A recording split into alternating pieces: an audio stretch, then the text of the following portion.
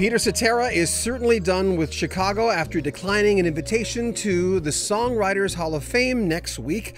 I'm John Bowden from Rock History Music. This story is almost anticlimactic when you look at it. After what happened at the Rock and Roll Hall of Fame, where Cetera did not show up. Now next week, James Pankow and Robert Lamm will be in New York for the Songwriters Hall of Fame, and Peter Cetera will not be. Cetera's response? Music is supposed to be fun, and nothing about that evening was pointing towards it being a joyous occasion. I mean, there's a reason why we're not together, and I'm sure we're both happy about that. Basically, they didn't want to work with me, nor did the show want to work with me, to see if something could happen. And I begrudgingly tried to make it happen, even though I didn't really want to do it. There's been too much water under the bridge, and so be it. I just couldn't get up there and fake it and pretend I was having a good time. A lot of fans are going to be disappointed, and I understand that. But I always say the same thing when it comes to old bands who have been together for a long time, trying to get back together and make it work.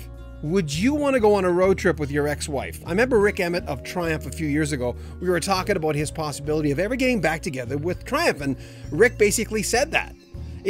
It's kind of like going on a road trip with your ex-wife. At least with your ex-wife, there was sex involved at one point. It's kind of like your neighbors saying, you know, we really thought you were such a cute couple. We want you to stay together. It'd be so cute if you stayed together.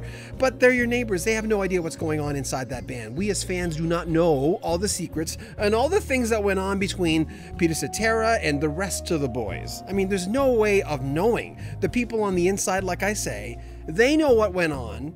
But there's a lot of years these guys have been together.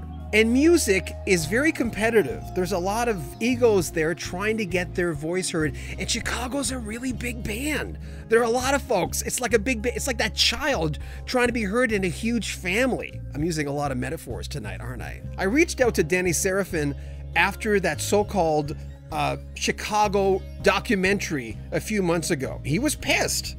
He decided in the long run not to do an interview because I think his manager didn't want to stir the pot anymore. Enough had been said, people knew how he felt, and Danny, I completely understand that. I talked to Bill Champlin about 8 months ago, and you know, he seemed kind of pissed too about not being in the band, and Bill doesn't suffer fools, as most people know, and he just kind of says it like it is. And I've got an interview in this studio of Peter Cetera just after he left Chicago. I didn't do the interview, but I now own the interview.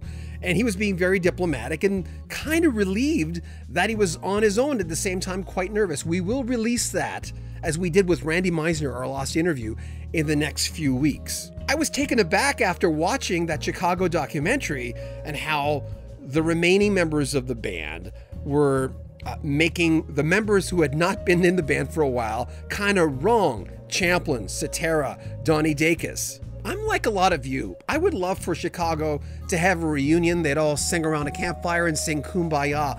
50 years though. This band have been together for 50 years. Most marriages don't even last anywhere near that.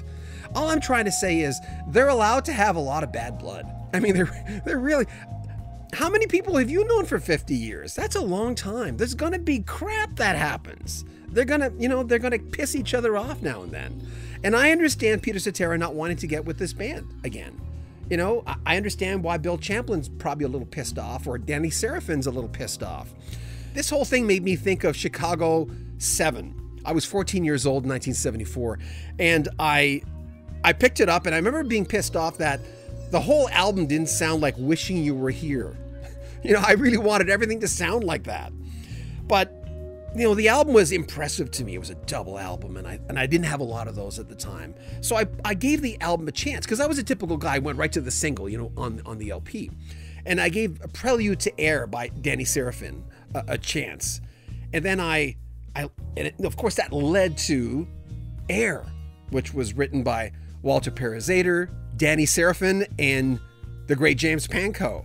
And I remember thinking, I'm literally, my palette in music is getting deeper. And then I went into and bought all the other albums. And, you know, it blows your mind listening to the Chicago stuff. So I had a lot of love for these guys who have basically matured me as a radio announcer for all these years. I've played a lot of Chicago music on the radio for the last 32 years.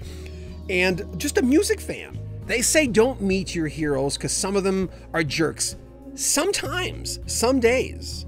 I'm often asked if I've met a lot of jerks through the years in radio, and I have, but I don't necessarily think they were jerks. Maybe they were a jerk that day. We all have tough days. To my Chicago friends, I'm going, you know, they have their time together, we have the music, and I'm overstating the obvious, but they're never going to get back together. I don't think it's ever going to happen. But as always, I want to know what you think. Tell me what you think about this. You know, they've been bad to each other through the years. What do you think? Chicago's not getting back together. Give us your comments, share our videos, and subscribe to our channel. Also, like us on Facebook and Twitter. We're there. I'm John Bowden from Rock History Music.